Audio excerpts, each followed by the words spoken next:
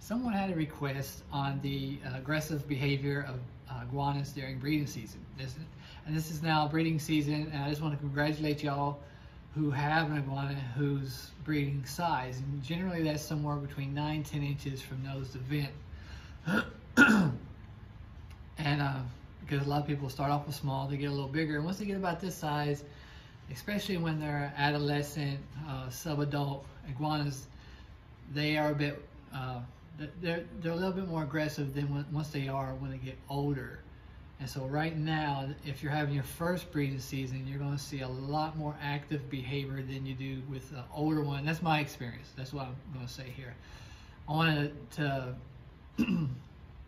say you're going to see a lot of trying to get out of their enclosure, a lot of wanting to move around a lot, restlessness. You'll experience the loss of appetite at times. Some do, some don't. Not all of my iguanas stop eating during this period. Some eat just fine and some don't. But they also do that sometimes during shedding, sometimes not. Sometimes in a drop of temperature. And there's lots of reasons why iguana will not eat for, really just bites at a time for a couple of weeks, if not a little longer sometimes. So let's take a look at Buddy. Right now it's November the 10th, 2019. And so we're getting into the peak breeding season here in the next week or two, when it really picks up. If not, even closer to December is when probably the most of it goes on. The farthest apart two females iguanas that laid eggs is about 3 weeks. So I'm figuring somewhere really between,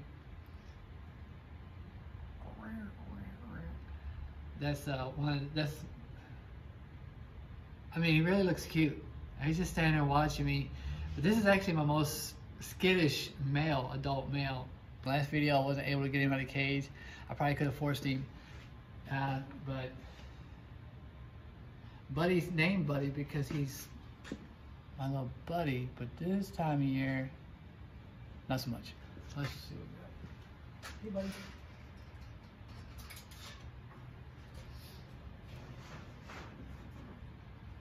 Hey, buddy.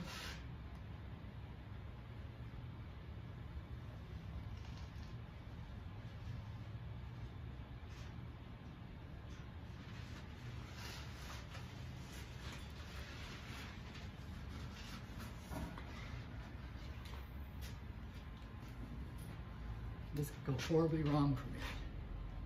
All right. So this is Buddy. See how regal Buddy is? He can jump out of my arms any second. I feel him breathing a little bit, a little harder. Buddy is only about 3 years old. Now I got the other male in front of me right here, but I could do this, but once he opens his eyes and realizes that he's not in his cage and I'm not petting him inside his cage, he freaks out. Now he don't get aggressive, he just wants to run. And iguanas that want to run in your arms leads to lacerations, like not little scratches. I do keep his nails trimmed fairly bit, so I'm fairly safe with this. I want to switch him over to my other arm. The other one doesn't seem too happy right there. This is a good look at Buddy. He's a big boy. This is my big red. What she can do to help her iguana deal with the aggression, and ask if, let the iguana roam. Yeah, of course. You always allow your iguana to roam as long as you're supervising at all times. They climb curtains, they climb bookshelves, they climb anything. The iguana wants to be higher than anything else, naturally. When you hold baby iguanas, if you put your hand up like this, they'll climb this way, and so they just naturally want to be above everything. That's where they feel the safest. That's why anybody with a brand new iguana makes sure that it's at eye level and try to get it up on a higher shelf and feel much more comfortable than if it was on the ground. But also, we're trying to stay on topic. So, also, I haven't personally witnessed this because as someone with many iguanas, I don't necessarily have the same issues if I just had one iguana, so I got to handle it a little differently. But plush lizard green iguana toys for male iguanas as a substitute as a breeding partner. Luckily, they're not the most intelligent animal. A lot of times iguanas act instinctively and not so much really working it out like you would see monitors and even snakes. You know, I'm not saying that the iguana is dumb, but they have a more primitive, instinctive mindset. Things are based off fear. You know, they're not going to sit there and problem solve. You know, how many times I've seen them trying to go up the same side of the wall with no ladder when the ladder is just across the cage. They can walk up it. I don't know. They're just not super intelligent. Not to say they're not personable. Like this guy right here is showing right now. He's kind of curious and wants to see what I'm doing. But seeing it happening, you can YouTube it, and plush toys could be beneficial to help get some of that frustration out. But what you'll see in your now subadult to adult iguana is that they're turning more orange. You see a lot of orange. There's a lot of medical names for what happens there with the chemistry. Even the females turn orange, and I can show you that with my blue one or the green one. Let me show you my blue female. See orange tips in her spines, orange in her arms. She actually, I see a lot of aggression in the females towards other females during this time as well. And you know, she's bred several years. That's why you see some of the spines missing. It's a little aggressive, and there's ways to prevent that too. If you had all the time in the world, covering up with a sock maybe sometimes help. But considering I don't know exactly when they're ready to do that, I'd have to be doing it every evening for a month, and I just don't really have the time for that. But I got her. She wasn't in the greatest shape. I got her. I think she was, I was told she was around 2 years old, so she's about 6 years old now. But the point is, if you can see the orange and her blue, and unfortunately she lost a lot of her blue, but she has a lot of blue still left on her belly. And this is the mother to all the blue young I've had this year and the one that I had the year before last. So I do see a lot of aggression with females. So it's just not the males that get, because females compete for nesting spots. And they want that, but there's a little bit, see the orange around her mouth right there? Her eyes get a little bit more orange, and there's orange in her arms. But she's a true axanthic iguana. And for the most part, really easy to handle. She's a little skittish right now. I do have her in there with little boy blue, and that should be really nice, because hopefully with his lack of pattern or very fine stripes, and her a lot of pattern but much bluer color, hopefully I can breed out the pattern and have a more solid blue over time. That's the plan with that project there. And now we come out. My adolescents over here having a pool party. Oh, see if we can catch them. I swear, they were both flashing. She wasn't happy to come out.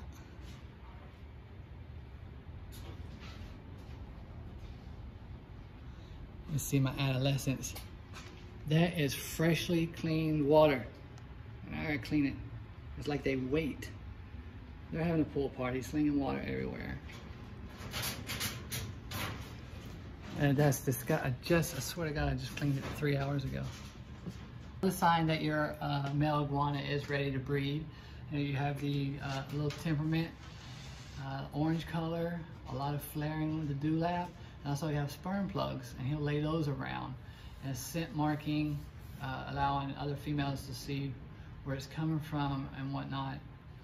And they will follow that through. And a sperm plug is a white goo left on its perch or in the water or after it has a bowel movement. But he's really going off over here. It's just so nice to look at them, and now that they're of age. You know, little boy blue there is about 4 years old. Good size, nice dewlap. And this will be his first year of breeding. Really wasn't sure what to do with that project until I got the breeding out of the way for the snow project I had. So I've got, okay, so with that being said, I'm not really sure more I can offer as far as what to do with your aggressive iguana. Some get, I mean, they get, I guess a lot get more aggressive than what I see here. I've had them whip at me, but I really wasn't sure if I just surprised one. I mean, they're all a little bit more temperamental. You just gotta be a little bit more careful around them and more observant about body behavior or body language. So you know, hey, he doesn't want to be messed with, or it smells not. I also do know and researched, I haven't seen it firsthand, but when I was studying iguanas before I started my whole breeding projects, was that they also will detect women as being women and may try to be aggressive and biting and mounting. And that's just a natural way that iguanas breed. Just human females don't have scales to protect them from that bite. While I'm out here, let's see if we can get Skippy out. All right, even a hypo iguana, oh, I haven't cut his nails in a while. All right, even a hypo iguana gets orange. Got a little face rub on him. I gotta watch these cages. But not sure how old he is. Remember Skippy, possibly because someone prematurely put him in with a large female. And now he doesn't want to be held right now. I think I'm a little close to the, so hopefully that helps you with the aggressive. I mean, there's not a lot that I can say that will help anybody that has one running around the house and you're worried about it biting your ear off. Don't let it get near your ears or your face. You know, pay attention to your iguana, know your iguana. If you've had it as long as, you know, it should take, you know, 9 to 10 inches from nose to vent would probably take somewhere around 16, 18 months. So before they're 2 years old, the males will definitely be acting, you know, in the way of ready to breed. Females, they grow fast enough. They'll lay eggs that next come that spring. And I've had actually my albino from last year is only 9 inches from nose to vent, and laid 20-something eggs on me, and I didn't even realize it. I just thought she was gaining a little weight. If you just keep offering them food, make sure to get water. When your iguanas stop eating, they're not taking as much moisture. They get most of their moisture from their food. And you may have to spray for a minute. Make sure it's not too cold, because when the water's too cold, it will startle them for one, and it takes them a little longer to realize what's going on, or they just want to get away from the cold water if it's cold. I do a lukewarm spray when the ambient temperatures are a little cooler than normal, but in the summertime when it's over 95 inside my room, not counting the 110, 115 a basking spot could be, cold water's all right. There's, you know, if you bring it on, just don't sit there and squirt right directly into their face. Give them a second to realize, all right, it's spray time. And you keep spraying them till they drink, and that sometimes can take a minute, because, you know, if they're in a cage and I make it a routine. It's a routine. Iguanas need routine. Sometimes you change things up. I wear mostly blue around my iguanas. That's how they see me. Before I come into the room, I announce myself. Hey guys, what's up? The same way I start these videos. And so they hear audibly, okay, it's that guy that gives us food and water. Let's see, but I came in with kind of a Western style checkered plaid type shirt. They didn't recognize me. I could tell in their eyes and their body movements, and started getting a little jerky. They didn't even recognize me. It wasn't until I got messing around, but it still wasn't quite sure. So I've had actually real good luck with pink. Pink seems to be all right color, and it doesn't seem to bother them, but because my work shirts are blue, normally I like to be out here. White's okay, but it depends on what. If I'll try to handle them, if I'm handling them and stuff, I do wear blue. White, pink, you know, is all right when I'm just feeding and watering or cleaning out cages. But if I'm trying to get intimate with the animal and, you know, real hands-on and get them used to what they already seen, it's usually blue. And that's what I kind of stick with as far as that. I wish everybody the best of luck this year. They're semi-aggressive, maybe aggressive, not sure what to think. He's just moody, or she's just moody. You know, like I said, offer them plenty of food. You know, even though they're not hungry, you know, just decrease the amount that you offer them, And once they start eating all that, start adding to that, and to the point where there's a little bit left over for them throughout the day. Make sure there's plenty of water. You can spray your food with plenty of water so there's dew on it and whatnot. Offer them their favorite treats, strawberries, bananas, grapes, things of that nature. You can even put the strawberries and grapes and stuff, the stuff they really like, into a small dish of water. So when they're eating that, they're taking in some water in that way. Because really, my biggest trouble is keeping everybody hydrated this time of year. With the heat running continuously, my humidity drops 30–40% out here. That's why I try not to circulate too much air in and out of this building. I would say that's probably about 85 degrees right now at 60% humidity, which is good. Now come tomorrow and the next day when it's getting below 30 degrees outside, I expect my ambient temperatures to probably drop just below 75, but the humidity will be not even on the chart because the heater will run 24/7 during that time. So I wish all y'all the best of luck. Thank all my new subscribers, and I appreciate every single one of you. I think there's 257. I never thought I'd even get that. So it just makes me happy that we're moving along and we're growing and learning. And if there's any input, those who are watching this video, please put it down in the comments, because you may have something to offer that I haven't brought up. That this is how I'm handling it.